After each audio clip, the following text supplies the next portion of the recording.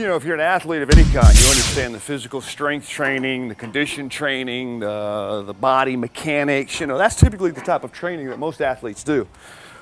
What we've come to realize most recently, though, is they're a great asset in learning mental and emotional training. How through with skill development can we better understand our emotions to improve performance?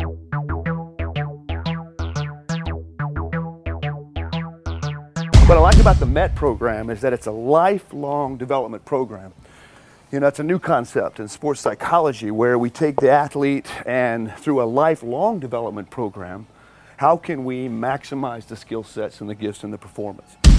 What the M.E.T program is going to enable us to do is kind of like a melting pot. We take a little bit from psychology, physiology, biology, all of these truths that have been proven and validated, and we're going to bring them all together into one simple, user-friendly program that, for the lack of a better, we're going to create these tools that teach. On the tools that teach, eventually I'm going to transfer the responsibility to you and your own personal accountability on better understanding what's going on in your head and, more importantly, what's going on in your emotions.